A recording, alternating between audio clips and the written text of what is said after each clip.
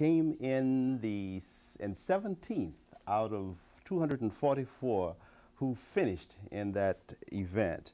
And that amazing achievement brought to you the distinction and the honor of being called All-American. That's quite an honor.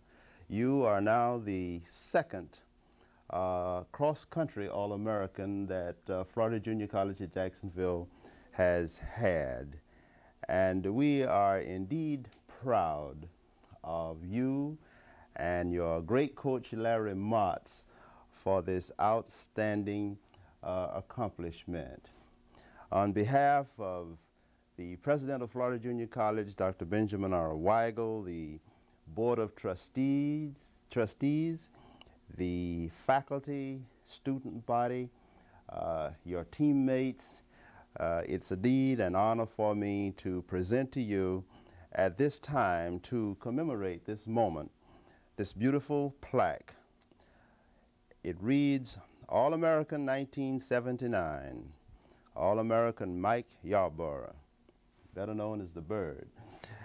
Cross-country 5-mile run, 1979 National Junior College Athletic Association, cross-country championships, Wichita, Kansas, November the 10th, 1979. Mike, congratulations to you. Congratulations to you, Coach Monts, for the wonderful leadership that you have provided these athletes. May you keep this and always remember this occasion. Thank you.